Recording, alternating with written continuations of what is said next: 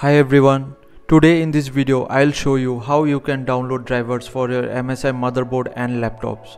To begin with, simply search for system information. Click on it and in the baseboard product you can see the model of your motherboard or laptop.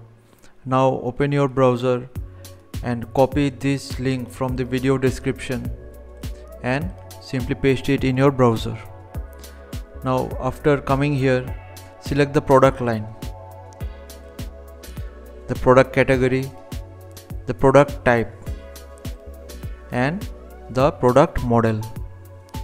Make sure you are selecting the correct proper model. Mine is H510 MA Pro, so I'll select it from here. After selecting all the things, simply click on search. Now from here simply click on driver and select the operating system from here. Now these are all the drivers for my motherboard. So you also need to download all the drivers which you see here. Simply click on download and after the download completes, extract the files. Go to the folder and run the setup files as administrator.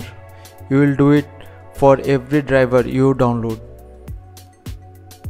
So following this method you can easily download and install the drivers, or if your drivers are backdated you can also update your drivers following the process.